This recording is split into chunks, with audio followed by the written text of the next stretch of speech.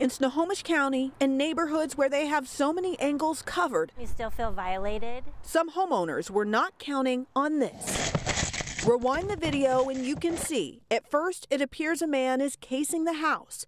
Then, with a broom in hand, he makes a couple hard hits and scurries away with the security camera. This happened at A.K. Coop's house in Linwood. When you see that kind of sinister activity happening around your house, it's a bit unsettling. About 20 miles away near Everett. And it's nice because we actually got a pretty good image of him. Another case of a stolen security camera. This time it happened next door to Gina Giefer's house. A couple of other neighbors had had their cameras stolen as well. A camera used to be at this house and at this one, but one homeowner was able to capture key evidence. Previous camera owners weren't able to get such a good picture. It was either he had his hat down or his face was covered. She's been passing the flyers around to bring awareness that one, this is happening, and two, this is the guy, and if you know who the guy is, report him. From this neighborhood to this one in Linwood. As of now, I've counted 4 different houses that were victims.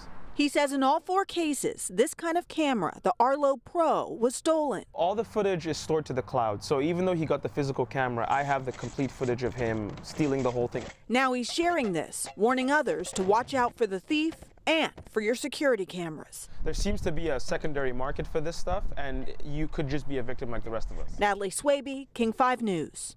Neighbors there tell us they've been seeing at least 7 cases out of their neighborhood with these stolen security cameras. The Snohomish County Sheriff's Office says it is investigating. It's still not known if all the cases are connected.